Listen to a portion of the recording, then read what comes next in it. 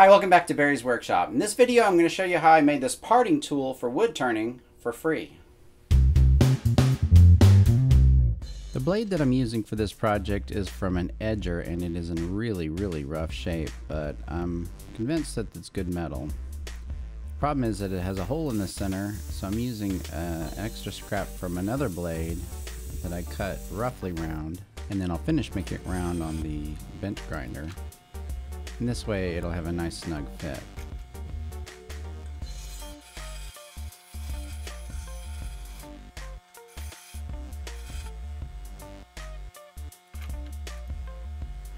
And now it just fits inside that hole.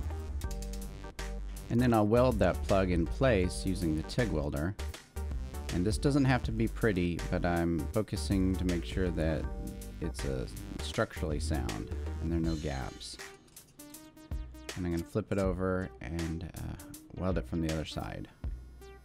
And the replacement blade that I used was just a little bit thinner than the main blade, so I'm going to add a little bit of extra filler rod to raise the level up on the back side. And I deliberately left all the welds proud, so I'm just going to grind them all flat. And if you use compatible filler metals, it should be as strong as it would have been if it never had to weld in the first place. So now I've got a short, fat blade, and what I really want is a long, skinny blade. So I'm going to cut the blade in half lengthwise. Here I'm using my plasma cutter. I probably should use a straight edge. It would have been less ragged, less grinding. But a grinder works pretty well for removing the metal and smoothing up that edge. And then I'm going to bevel the ends on both pieces, and so that when I lay them together they'll match up. And I'll just clamp the two pieces flat on the welding table and weld them directly there. And again, I'm using my TIG welder. I find that TIG is the easiest to control and to make sure that you get full penetration welds.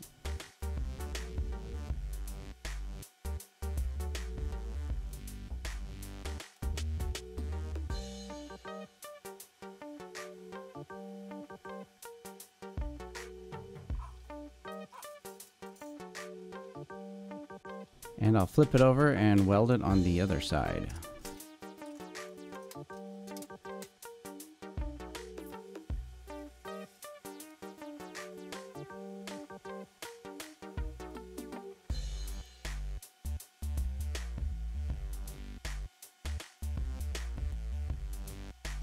And the TIG welder has post-flow, which means the shielding gas continues to flow after you've stopped welding, and that protects the weld from contamination while it's cooling. And again, I welded it proud, so I'm grinding it flat. And here we're able to see some of the shiny metal that's underneath all that crud that was on the outside. And here's my first pass at trying to clean up the edges and make them as straight as I can. The angle grinder is fast, but it's a little bit harder to control. So I'm going to start off with the angle grinder to get close to being straight, and then I'll move over my bench grinder, and then I'll compare it to a flat edge and use that as a reference. And I was able to get it pretty darn straight this way. And I'm not making it totally sharp, but I'm going ahead and take the blade to roughly the shape that it's going to be. A belt sander mounted in the vise is good for cleaning up the edge of the blade. And I'm using some pieces from the scrap bin to make a handle and just epoxying it together as a kind of a sandwich.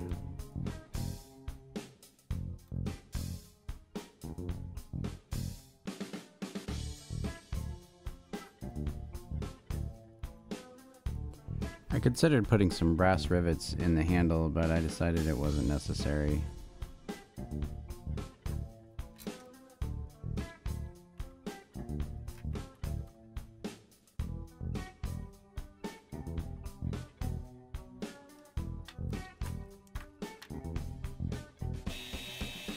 The oscillating belt sander is good for cleaning up the edges and rounding off the corners.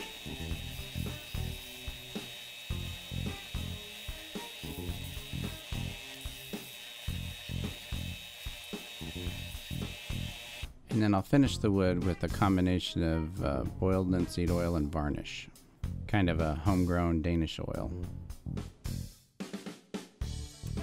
And now it's time to put it to the test. What I like about this one is that it's rather thin. It's only about 1/8 of an inch wide, so it makes a thinner curve. Seems to work just fine.